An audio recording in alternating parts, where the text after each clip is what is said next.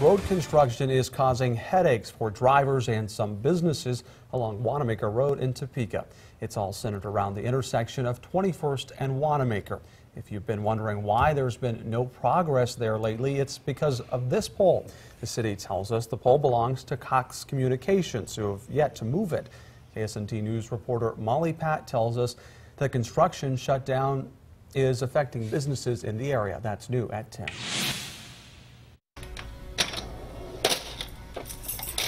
Our tax dollars are paying for the road construction that has become a nightmare for many. The city of Topeka is just as frustrated with the project as drivers are. The city says Cox Communications has known about this project for over a year and its responsibilities. It makes it really tough to go anywhere here on Wanamaker. You've got to take detours and find a new way. It is very frustrating because they've closed off all the entrances to the businesses, and so then you have to route all the way around. Everything takes twice as long, and it's taking forever.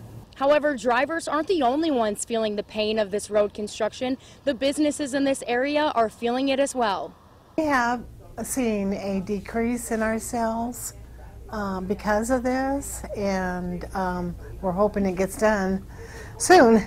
Businesses in the area say that almost every time customers come into their stores, they comment on the construction. And some of them have said that they've been almost ready to turn back and not even come in. Businesses say the most frustrating part is the entrances changing daily to get into their parking lots. You come here and you have to turn a certain way, and then another day you come here and it's all designed all different way. The city says with this delay in construction, it will probably push back the timeline for completion. From Topeka, Molly Pat, KSNT News. And we reached out to Cox to find out why the pole has not been removed. And they tell us that they are aware of the project and will have the pole removed early next week.